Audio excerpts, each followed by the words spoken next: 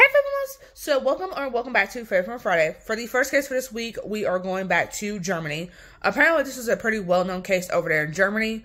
Not very as well known over here in the States. This is said to have kind of been like a controversial case in Germany. Of course, I definitely support like what the killer did. This is one of the few cases where I actually agree with why the killer killed our victim, because our victim isn't really a victim, if that makes sense. And so, of course, once I get to the story, you'll understand what I'm trying to say.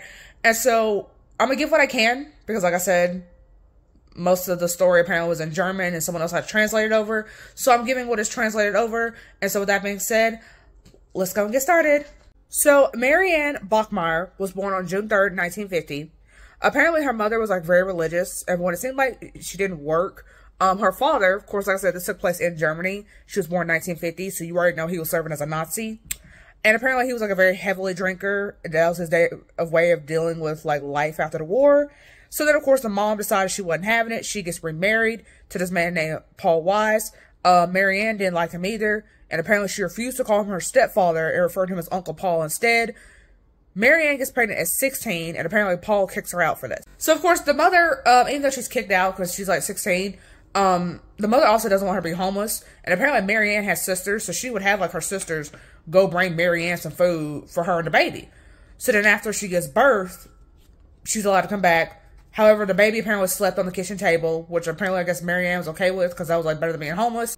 And so then Paul would then put her in a house of unwed mothers, because again, she got pregnant out of wedlock. And you know, back then, this is like 1966, so can't exactly be doing that.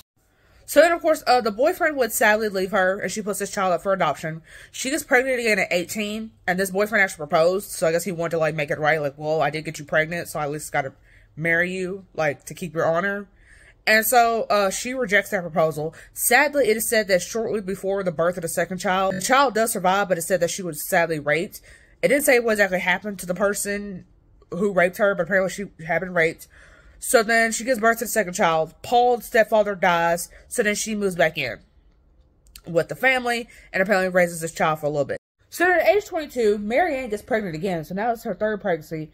She gets married by a man named Christian. So we just have a father okay.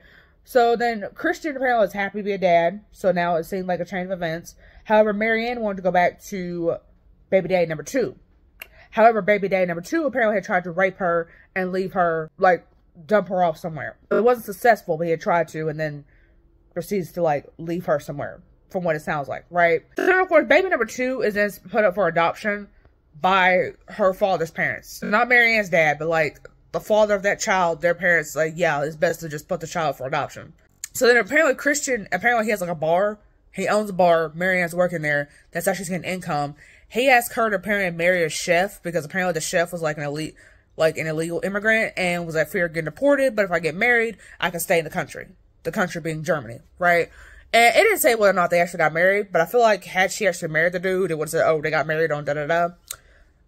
And so, yeah, we don't know what happened to the chef when he got deported. We don't know that. But what is known is that Christian, because like I said, she was pregnant, right? She gives birth to Anna, the subject of our story, November 14th, 1972. So then, of course, she decides, yeah, we're done, 3 and done. We're done, you know? So she goes, which I didn't know was an option back then, but apparently she went and got her tubes tied, because she was like, we don't want no more kids. We've seen what the first 2 did to me. It's a wrap. And so then Marianne's over here working overnight shifts at this bar to provide food for her daughter, for Anna, right? We have a name now. And apparently Anna was, like, at home by herself, like, sleeping. And there'll be other nights where she would actually bring Anna to the bar with her. So then, of course, Anna will be sleeping at the bar, because you can't leave a whole last child at home by themselves, especially that young. So then on May 4th, 1980, apparently Marianne and Anna got into an argument. They went to sleep that night, woke up May 5th, which apparently was a school day. Anna has to go to school. Marianne obviously has, like, adult shit to do. Anna apparently leaves the house, and apparently she goes out to play instead of going to school, because apparently she's like 7, right? And like I said, Marianne overslept, so she didn't realize that Anna didn't go to school that day until like later. So then apparently in Marianne's plans that day, she had a photo shoot with a magazine that wanted to take a picture of her van, because apparently they like really liked her van, so she had that photo shoot scheduled. She also met with some friends that apparently were interested in adopting Anna, because I guess she realized that maybe I'm not fit to be a mother, and it's best to give my child a better home, which, considering all these child death cases I've covered, I mean, you gotta give credit that at least she knew she wasn't the best fit parent, right? And so, it's not till later that she realized that Anna hadn't come home yet. So she's thinking, oh, well, we did have an argument the night before, so maybe she went to her friend's house because she's still mad at me. Because, you know, children, they're petty like that. So then she goes to where all the friends' house, not all of Anna's known friends, and it's like, hey, any of y'all seen Anna? And none of them have seen Anna. So then, of course, Marianne starts freaking out, and she reports Anna missing. A woman would later come to the police station and say that her husband, Klaus Grabowski, had confessed to killing Anna. And apparently, Klaus Grabowski, we don't have a date of birth on him. In 1973, Klaus basically gets arrested for attempted murder after he apparently had raped a 9-year-old girl. She had ran away screaming, understandably, because, you know, she's trying to scream for help. He apparently catches up to her, and he attempts to strangle her. She's still screaming. Of course, he eventually gets caught and is only sentenced to probation. So then in 1975, he then goes on to rape 2 girls and was convicted the following year. He was given the choice between life in prison and chemical castration. So basically, they, like, cut off the hormones and, like, your penis to hope that you stop, like, raping people and shit. So then, he chooses a castration, and then he goes to try to get the reverse, because apparently there weren't checks to see if the effects were actually working. Those weren't required, and apparently he went to a doctor, and the doctor apparently is, like, supposed to check, like, make sure you're not a sexual offender, and he was, so he shouldn't have been eligible to get it, but the doctor gave it to him anyway, not knowing of his criminal history. So then the wife, she's being asked what happened. And so this is the story that we have based off the wife. And the wife has the story apparently from Klaus because she was at work. So basically what happened was she's at work. She's not here. So this is all Klaus's word that he told her later. So Anna was supposed to go to school because, again, she's 7.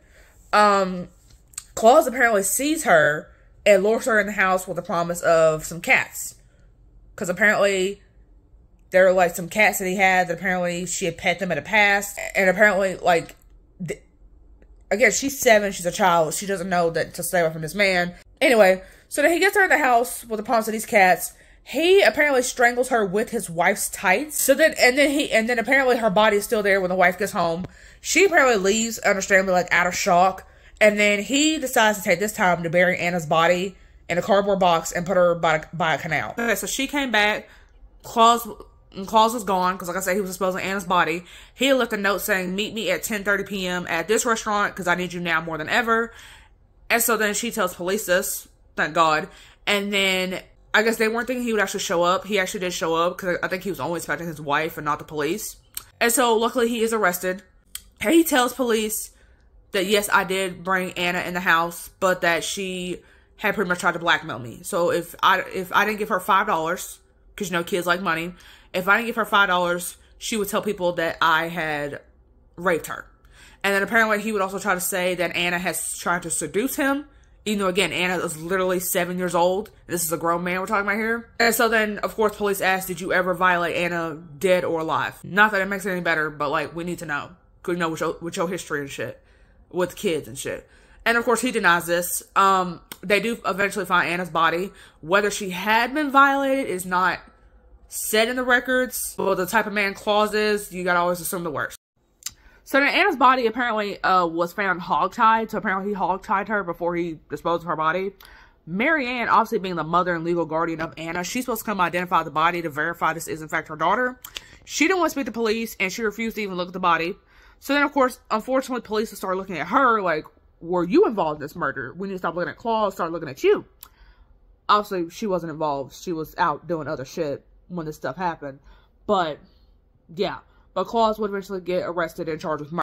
So on the fateful day of March 6, 1981, while I'm even making this video in the first place, apparently it is the 3rd day of trial. Marianne pulls up in a little, I want to call it like black, brown, kind of like trench coat with like the jacket's open, and apparently she has like a gun in there. Because apparently, again, this is the 80s. They ain't got the little metal detectors like we do now in the courtroom. So she goes and shoots Klaus from behind, killing him, like shooting him 7 times. Obviously, of course, killing him. So then, of course, she's quickly detained. She don't even try to resist arrest. She's arrested. She is released. but would try to commit suicide several times. So then, of course, she's put into a mental institution until her trial can start. Because now you done killed this person, so now we gotta have a whole new trial just because, you know, yeah. So then, of course, at trial, Marianne apparently didn't even know this, but she found out after she had killed Claus that he was gonna try to make Anna look like a seducer, even though, again, she's 7, and basically play the victim card. And she didn't find this out until after he had died. And apparently she would later claim that she made her, like, one of her regrets was that she didn't see his face when she shot him. Like, she couldn't, like, in the face, she shot him from behind, right? And so, where'd the gun come from? She was saying that the gun came from a regular of the bar that she worked at, and this apparently was never confirmed, but that's the story that she gave. So then a psychologist would try to test to see if, like, this was premeditated or a heat of a moment. Like, heat of a moment being 2nd degree, premeditated being 1st degree, but you brought a whole ass gun inside of a federal building, such as a courtroom. You definitely would have got charged with 1st degree. But anyway, they gave her a paper. This is what's so sad. They gave her a paper, and on the paper she wrote, "I did it for you, Anna." And it said, and then right below that, apparently it had like 7 hearts. Because again, Anna she only made it to 7 years old, and then also she shot Claus 7 times. So there's some people thinking that's 1 for every bullet, or the hearts are for 1 year, that Anna lived, since she only made it 7. So then, of course, prosecutors, they're trying to say that Marianne was a narcissist, that she wasn't the best mother. She even acknowledged that, yeah, I wasn't the best mother, hence why I was trying to put my child in adoption. And that she was a narcissist, and that she only killed Claus because Claus had killed her daughter. Which, I mean, yeah, wouldn't you? But, like, no, they basically try to say that Anna was property of Marianne, and so now that her property is now dead, I gotta kill the man who killed my property. So then fast forward like a whole 2 years after this murder, March 2nd, 1983, so almost 2 years, they sentenced her to 6 years. She only serves 3 on manslaughter charges. She gets out, she sells her story to like a German magazine for like $250,000 Duché, which is German currency. Because like I said, this takes place in Germany. And then she used the money that she got from selling her story to pay off legal fees. Because I imagine even back then, legal fees are expensive. Because lawyers got to make that good money somehow. So then, of course, Marianne and Christian, being the parents of Anna, they go and find the doctor who gave Claus the treatment to reverse his chemical castration, and say, like, you know, you should have checked, and had you seen he was a sexual predator, like, legally you weren't supposed to give it him, you know, that type of stuff. And then, of course, the case was dismissed. So they didn't get anything out of that. Marianne would get remarried to apparently a school teacher. She moved to Nigeria with him. They get divorced, and she moves to Sicily, Italy. So then, apparently, in her last days, she would get pancreatic cancer, unfortunately, and then she would ask, like, a news crew to basically, like, come see her, just, I guess, like, show, like, her last days. I didn't see the documentary, because apparently it's only available in German, and I obviously don't speak German, so, yeah. But, of course, Marianne would sadly die on September 17th, 1996, and she at least was buried next to Anna. But then apparently, apparently when she bought the grave for Anna, she bought, like, a double grave, and she'd indicated that she was going to die soon after Anna did. So, yeah, so they're buried next to each other, so she did at least get that wish, but apparently she wanted to be buried somewhere else. And I don't know why they couldn't bury her somewhere else, but they was like, yeah, you get to be buried next to your daughter. So, they're both now deceased, and they're both buried next to each other. So, yeah, like I said, not a very well-known case. Definitely note down below. I definitely support Marianne shooting Claus, but yeah, that's just my opinion, of course. Was Marianne the best mother? No, but at least she acknowledged it. At least she was trying to, like, make the life better for Anna and the other kids. Where are the other kids at that got adopted? You're probably wondering. I mean, they were born in, like, the 60s, so they should still be alive right now. Do they know that Marianne's their mother? Probably not. If they found out, would they ever come out and say, yeah, that's my mom? Maybe.